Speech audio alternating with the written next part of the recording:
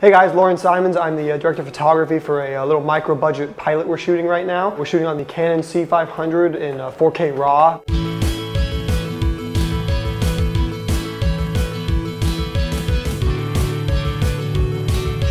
I am judging my exposure and all of my framing off of a 24-inch TV Logic, and then I've got the consumer television for the producers. What I'm using right now are the Bolts 2000s because they've got super long range. They can blow through walls, they can do whatever I need. I can be in a follow car. It's literally just like having an HDSDI cable, but just completely wireless. It's really magnificent. One of the new features on the Bolt 2000 that I was excited to sort of test was the 3D LUT feature. Not only am I shooting this project in Canon RAW on the C500, but I'm also shooting in Cinema Gamut, so a very large color space. So I didn't want the producers and the directors to be seeing my log image. I actually set up the 3D LUT on the Bolt 2000 and was able to put a conversion, just a Canon log to 709. So the director and the producers are looking at a LUTed image on their consumer television, sort of how people are ideally going to be watching it in the real world. Having those LUTs built in inline in the Bolt 2000s are incredibly helpful. Being able to have them inline, since I already have the wireless video transmitters, and just removing one element from that video train is a huge deal for me.